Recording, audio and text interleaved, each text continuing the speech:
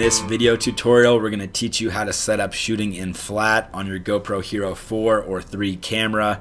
And we're going to start out by powering up our GoPro.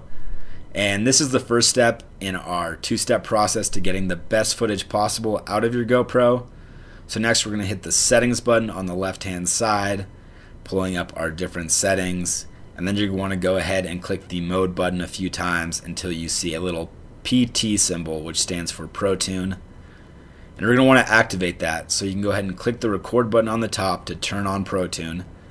And this is going to bring up a few different settings, and the one we're concerned with is color. So scrub down using the mode button until you see the paintbrush where it says GoPro, and then go ahead and click the record button one more time so it switches over to flat.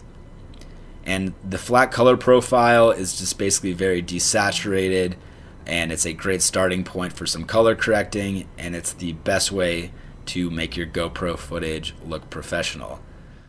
So next we're just going to scrub down again, hitting the mode button, and then exit out to our main screen, and you know it's working when you see the small PT symbol in the top left corner, and that means ProTune's on and you're shooting in flat.